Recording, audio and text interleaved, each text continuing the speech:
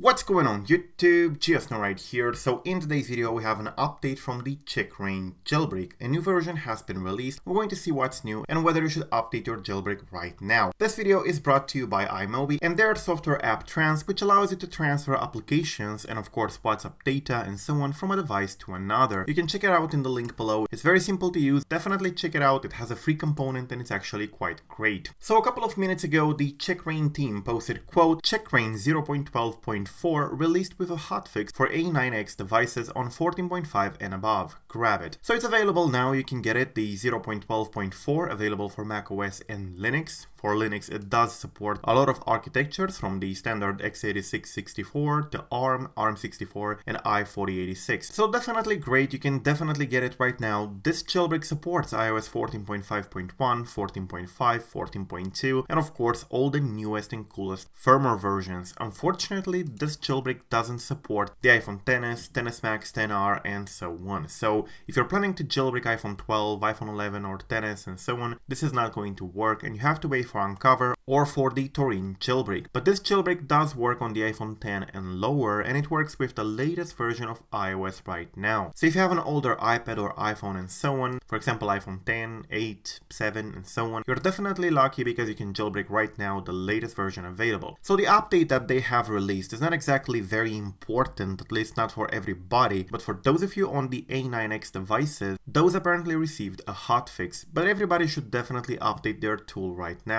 I usually keep mine here in the dock and you can see that I'm running 0.12.4. It's always a good idea to use the latest version available of a jailbreak when it comes out. Now if you're curious about the support for iOS 14 and the support for the Apple Silicon Macs, because of course they have a completely different architecture, they're running on ARM instead of Intel, you can read their support page here, which of course details every single thing about it. There are some issues on the Apple Silicon Macs, you know, the newer Macs that are available, and it says in here quote, this issue only affects USB-C on Apple Silicon Macs and only when using A7, A9X, which was hotfixed, A10 and A10X devices. So basically the iPhone 5s, 7 and 7 Plus, the iPad 6th and 7th generation, iPad Air 1, iPad Mini 2 and 3, iPod Touch 7, Apple TV 4K and so on. If you have an Intel Mac, basically an older one from like last year or a couple of years back, you shouldn't have these problems. However, if you have the newer Mac, you know, the Silicon one, you can still use CheckRa1n, but it may require some manual work, you know, plugging, replugging the device and so on. They detail everything in here. So if you have one of those newer devices, definitely check out this article they posted, the state of CheckRa1n on Apple Silicon Macs, because it's important for you. For everybody else, you can just download it. Now the hotfix that they mentioned says in here, quote, hotfix for A9X devices which could not boot on 14.5 at all with 0.12.3 and fix package dependency issues on the deb repo. So it does contain some important updates, especially for those of you on A9X. It may not be very important for the rest of the people, but it definitely is important for the A9X devices because those could not boot. So yeah, definitely get it right now. You can jailbreak 14.5.1, 14.5 and all the other firmware down to iOS 12. So yeah, thank you for watching. I am GeoSnow. Till the next time, subscribe to stay updated. Check out the app Trans in the links below and peace out.